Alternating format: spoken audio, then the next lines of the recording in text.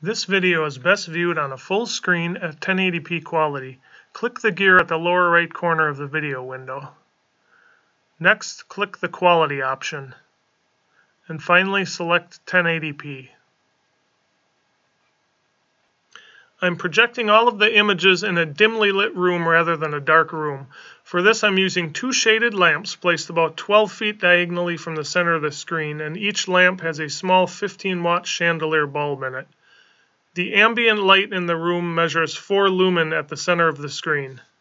So the two most important factors in your home theater are obviously the projector and the screen, and that's why I want to quickly mention the type of screen I'm projecting onto. In this case, it's a Spandex projector screen instead of the more typical blackout material. There are several advantages to this type of screen, one of which it can attach to a $30 backdrop stand. It's easy to do. You just take some 5 spring clips and you attach the screen to the backdrop stand. And this can be used outdoors in your backyard, or take it with you camping or to a party. And the screen I have here is made in the USA by Stretch Screen USA. It's available on Amazon for around $80, which is actually less than a do-it-yourself fixed frame type screen. You don't have to buy wood, corner brackets, staples, and actually build the frame as you do with that type of frame. The other advantage is that you don't need a permanent empty wall space. For example, the situation I have here is a little awkward to put up a fixed frame screen because I have a staircase in the way. But with the Spandex projector screen, that's not a problem. It literally only takes 30 seconds to put up this screen. Right here, we're all halfway done already. It just simply attaches to 5 small hooks that are in the ceiling, and you can barely see them. And the corner brackets, the bottom corners, attach with a bungee to something as simple as a water jug or whatever you want to use for that. And there you have it. The screen is completely up. So here you can see the Spandex projector screen produces a really good image, but that's only half the story.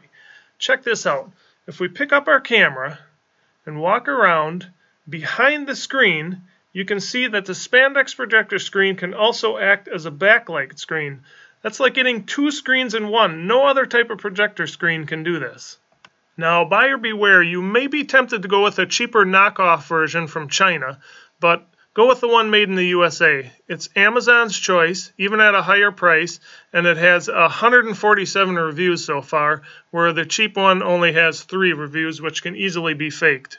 So here's the Amazon product page of the Spandex projector screen that I have, and they have images along the left. As you can see, it's a much cleaner design instead of sewn crooked and all that. And the fabric is a much higher quality. It's a tighter weave, which will give you better colors and a sharper image. And here is a real-world example of that. I have the 2 screens hung side by side, with the Made in the USA one on the left and the Chinese knockoff version on the right. And you can really see the difference in the color quality, the brightness, the saturation. And if you look at this next image here, you can actually see how much detail you lose in the smoke due to the looser weave of the cheaper fabric. Here's the product page one more time, and I put a link in the description to make it easy for you. Alright, let's get going, compare our projectors. Here you can see the size comparison between the Aaxa P700 Pro portable projector with a brightness of 650 lumen and a 1280 by 800 resolution, and the Aaxa P4-X pico projector with a rating of 175 lumen and a lower 854 by 480 resolution. Our first comparison here will be a simple white image to compare the brightness. As you can see, the P700 Pro is much brighter than the P4-X. Let's zoom in to compare the pixels. And here we have some basic color squares. The Aaxa P4-X has some ghosting around the edges, and the colors are a little bit darker. And this is the actual lumen measurement of each color. This was done in a completely dark room as opposed to a dimly lit room. You may want to pause on this slide to check out the values. And let's zoom in to compare the color pixels. Here we have a basic color gradient, and the Aaxa P700 Pro colors are more saturated and brighter than the P4-X. Here's a more advanced color gradient, and nice color profile from both projectors, with the P700 Pro being brighter.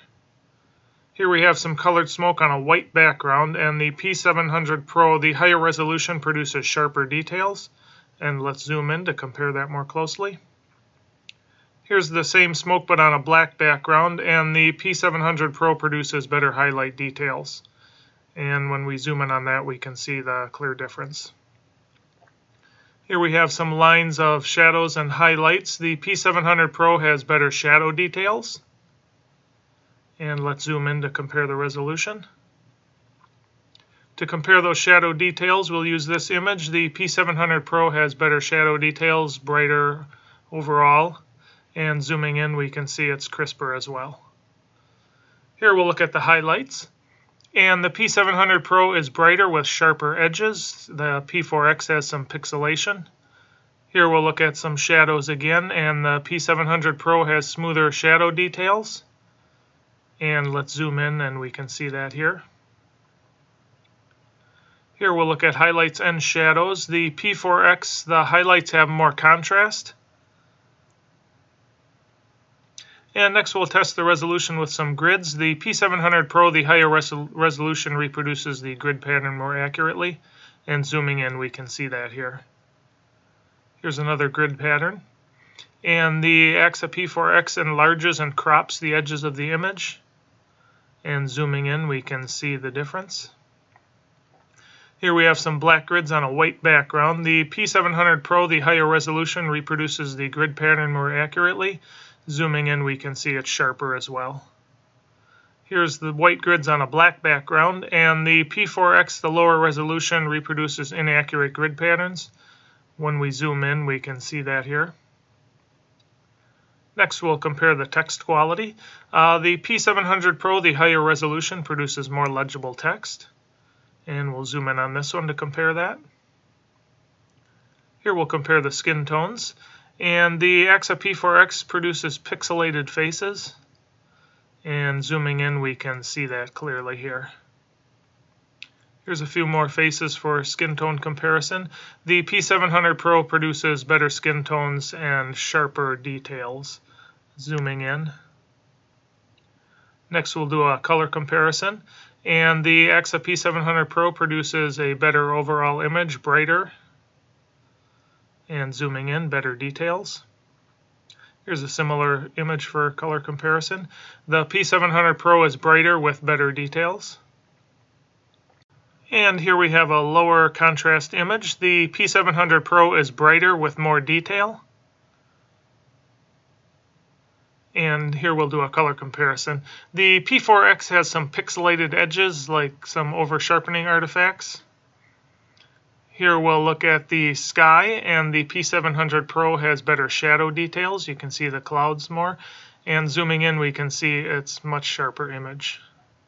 Here's a high contrast image with some lights in the background. The Aaxa P4-X has some pixelation around some of the edges, and let's zoom in to compare that more closely.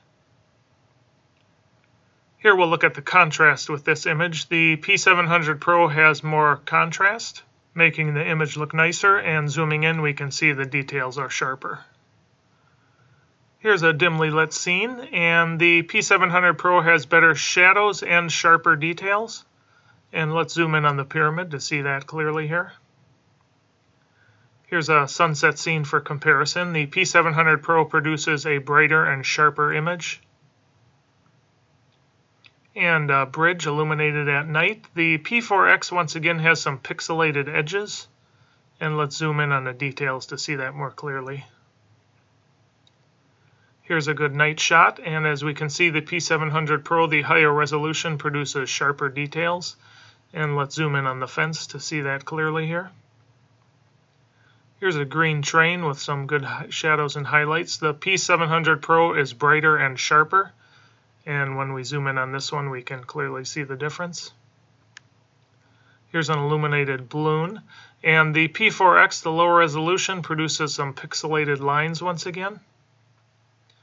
And some fireworks for fine line detail. The P700 Pro produces better fine line details. And our final image, a night shot with some stars. The P700 Pro, the higher resolution, maintains better fine line details. And let's zoom in to compare the stars. In a moment, we're going to compare the Aaxa P700 Pro portable projector with the full-size name brand BenQ W1070.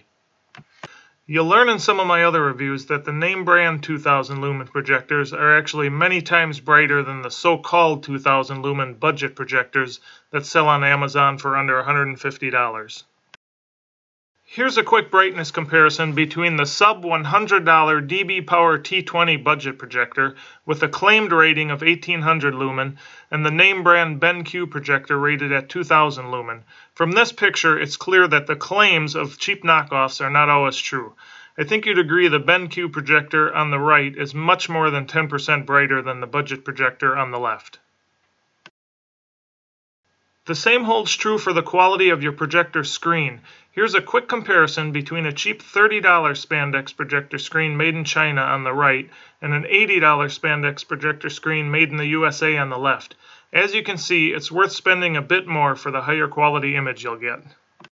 With that being said, you will remember from the beginning of this video I showed you that I was projecting these images onto a white Spandex projector screen. However, if you want to use your projector in a room that's not totally dark, or if you want to use it outside, like in your backyard for an outdoor movie, or take it camping or to a party or something, there are two things you may want to consider: a brighter projector and the darker silver Spandex projector screen.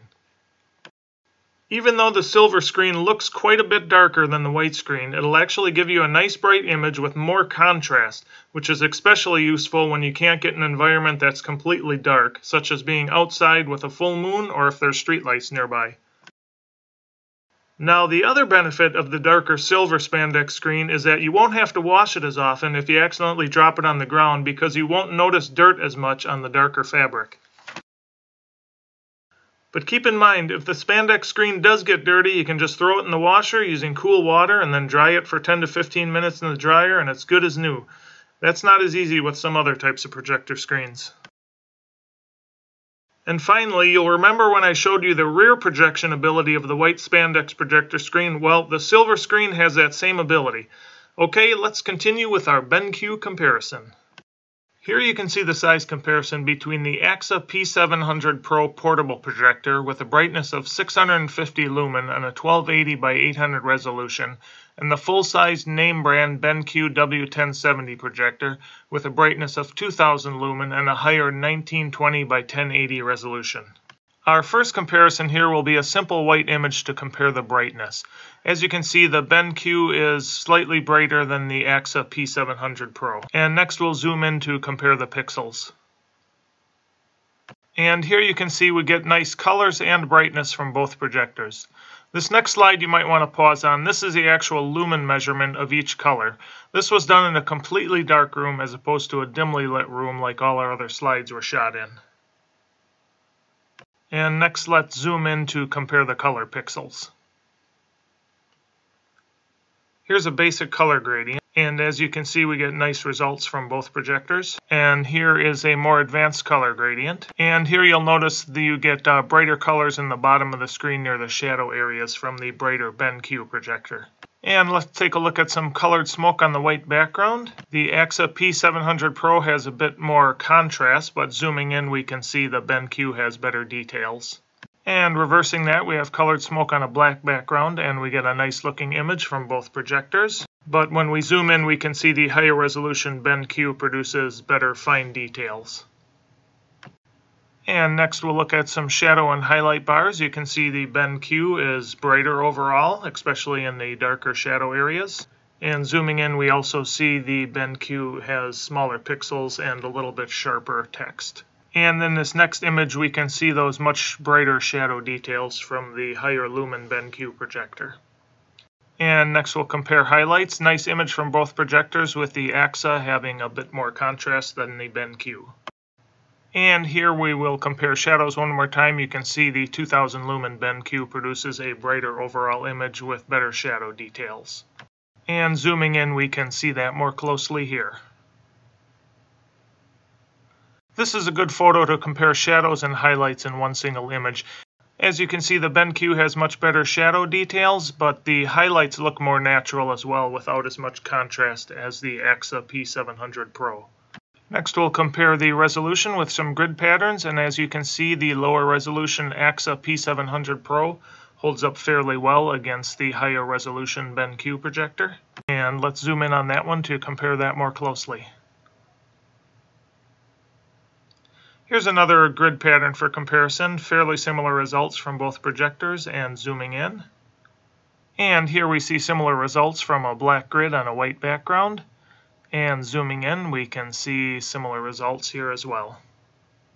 Reversing that, some white grids on a black background, and once again the lower resolution Aaxa holds up fairly well against the BenQ. And zooming in, we can see a good comparison here. Here we'll compare the text, and nice results from both projectors. Zooming in, you can see both are legible. And here we'll look at some skin tones, nice skin tones from both projectors. Zooming in, we can see the higher resolution BenQ produces smoother looking faces. And here we have a few more faces for comparison. And let's zoom in on this one, and we see once again the higher resolution BenQ has smoother looking features. Next we have a color comparison with the Aaxa projector having a bit more contrast, and zooming in we can see the BenQ has a little bit better detail. Here's a similar image for color comparison, and once again we get good colors from both projectors. And here in our foggy image, once again we can see the Aaxa projector has a bit more contrast. Here you can see the brightness advantage of the BenQ, especially in the background, and note the difference in the tone of the yellow color. And this image here, you can see how much brighter the sky is from the BenQ projector. And zooming in, we can see the BenQ has better details too due to its higher resolution. Here's a good high contrast image. Both projectors look great with the BenQ being brighter. And let's zoom in to see the details. And here you can see the contrast of the BenQ projector is a bit better. And zooming in, we can see the details are a little bit sharper as well. In this dimly lit scene, we see the Aaxa projector has a bit more saturation, but the BenQ has much better shadow details. And let's zoom in on the pyramid to compare the sharpness. And a good looking sunset from both projectors. The Aaxa has a bit more color saturation, and the BenQ projector is brighter overall. And here we have our illuminated bridge. You'll notice a color difference, the Aaxa having a bit more red and the BenQ a bit more yellow color. And zooming in, we can see the BenQ produces sharper details. And in this night shot, you can see how much brighter the BenQ projector is. And zooming in, you can see a bit more detail in the fence area there. And in our green train image, you can see the BenQ projector has much better shadow details. And zooming in, you can see it's a crisper image as well. Our illuminated balloon here, both projectors produce a very good looking image with the BenQ being brighter once again. And for the fireworks, we can see great colors from both projectors with the BenQ's higher resolution producing a bit better fine line details. And in our final image, you really see how much brighter the BenQ projector is. And zooming in on this one, you can see the details are a bit crisper as well. So my final advice is as follows. If you're always going to be using your projector in a totally dark room, then the brightness isn't as important as the resolution. It'd be better to get a dimmer projector with a higher resolution. So if your viewing environment isn't totally dark, such as a room with windows and you don't have blackout curtains during the day, or you're outside where there may be street lights or a glowing moon, then you'll want to go with a brighter projector. But remember that cheap projectors are almost never as bright as they claim to be. And as far as resolution goes, I would typically pick a less bright projector with a higher resolution over a brighter projector with a lower resolution. You can always try to make your room darker, but you'll never be able to increase the resolution of your projector. I personally would never get a projector with a resolution below 720p, which is a resolution of 1280 pixels across by 720 pixels high. The reason for this is that you'll most likely be enlarging the video to about 9 feet across, and at that size you can actually see the individual pixels on lower resolution projectors. I think a 1080p projector is about the highest resolution you'd need, as a 4K projector doesn't really add all that much to the picture quality for the much higher price you'd be paying. Here's a screenshot from a YouTube video that compares a 4K projector versus a 180p projector. It's being projected onto a wall, but even so, there's really not much difference between the quality. As far as sound goes, I would recommend an external speaker of some sort, as most projectors that I've come across under $500 do not have great sound quality. But I will say I was fairly impressed with the sound I got from the soda can-sized Nebula capsule. You'll also want to consider if you'd like a portable projector that can run on batteries as opposed to a projector that has to be plugged into the wall. The portability of the smaller projectors is always nice, but keep in mind that the battery life is almost always under 2 hours. But it is not limited to running on the battery only. You can always plug it in for unlimited runtime. As far as portable projectors go, I really like the Aaxa brand. The P300, P700, and M5 projectors have a fairly high resolution, nice colors, and good brightness. The Nebula capsule also produces a decent image with a really good speaker, but it does have a lower resolution than the 3 Aaxa projectors. Alright everybody, thanks for your time. I hope you found this video informative, and if you think others would find it helpful, please click the thumbs up button, which makes it easier for them to find it. And also don't forget to click on the links for the Spandex projector screens below in the description, and check back for more projector comparison videos coming up soon. Thanks for watching.